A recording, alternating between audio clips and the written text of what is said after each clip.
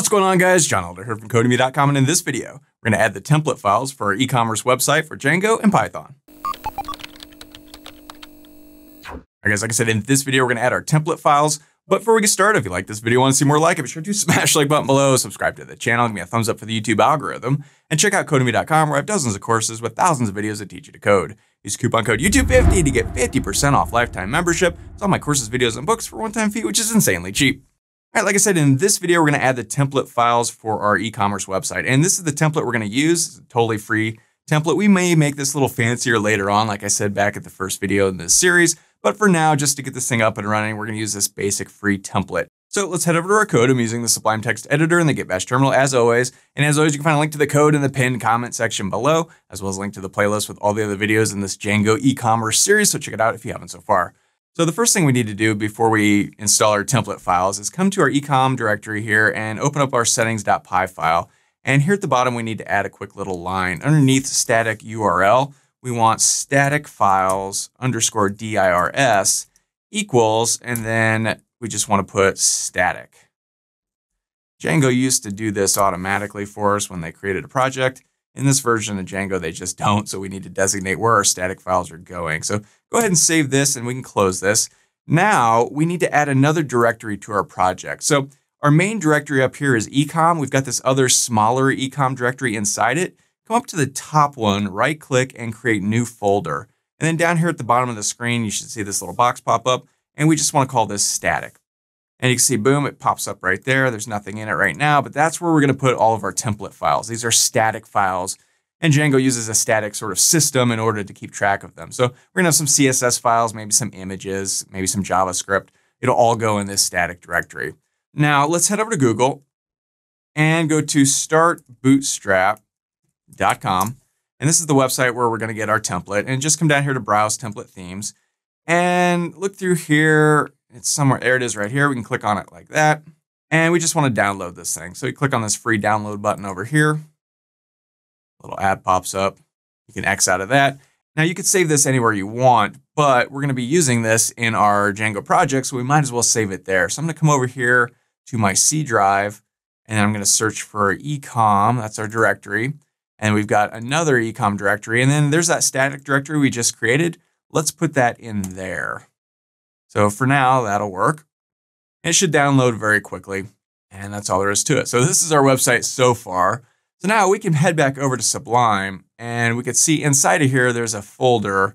And this is going to be a zip file, and we need to unzip it. So I'm going to open up Windows Explorer and navigate back to that directory. So C, ecom, and then static. And here's that zip file we just downloaded. So double click this to go into it, and then come up here to extract all.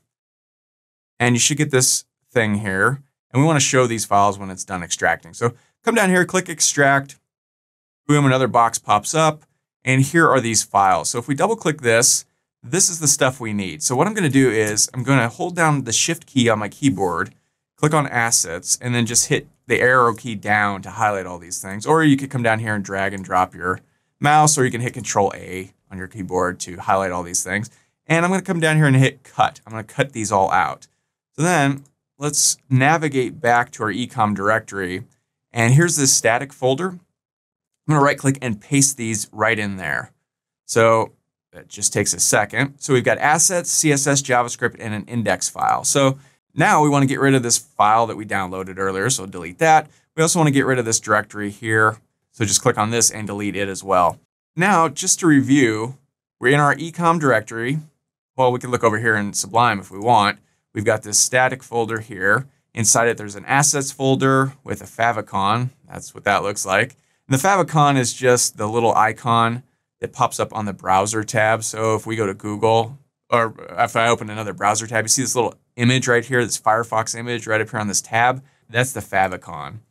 So that's in there. In the CSS file, there's a style sheet. So that looks good.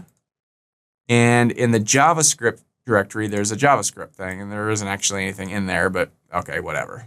So we've also got this Index.html file. Now this is going to be our home page, and we don't want to keep it in this directory. So we need to move this into our templates directory in our store app here. So let's head back over to this file explorer, and inside of our static file, there's that index file. Right click it and cut and then come back here to our store directory, double click that, and then our templates directory, double click that, and then let's go ahead and paste this. Now we don't need this home page anymore, this thing that's called home, because that's this thing right here. Go ahead and delete home. And then we can come back over here, right click, and let's rename this new index page home. So we can close this now, we're done. Now if we come back over here and hit reload, this is now the home page. And you'll notice it's all messed up because we still need to do a few tweaks to this page in order to get it to work. And it looks like this because Django can't really tell where our CSS file is yet. We've installed it, but we haven't sort of designated where it is. So we need to do that real quick, super easy. So let's head back over here. Let's close this guy. We can close this. Now let's come to our templates and open that home file again. And the first thing we need to do is add a static tag at the very top. So to do this, we use our curly brackets and these 2% signs, and then we just call load static. Now this will allow this page to load our static files. So, okay, that's good. Save this. Now we need to come down here and find the reference to this style sheet right there. And we need to turn this into a Django static tag. So to do that, inside of these parentheses, again, we'll create this little tag here, and we just call static. And then these are two single quotation marks. And I'm just going to copy this reference and paste it in here.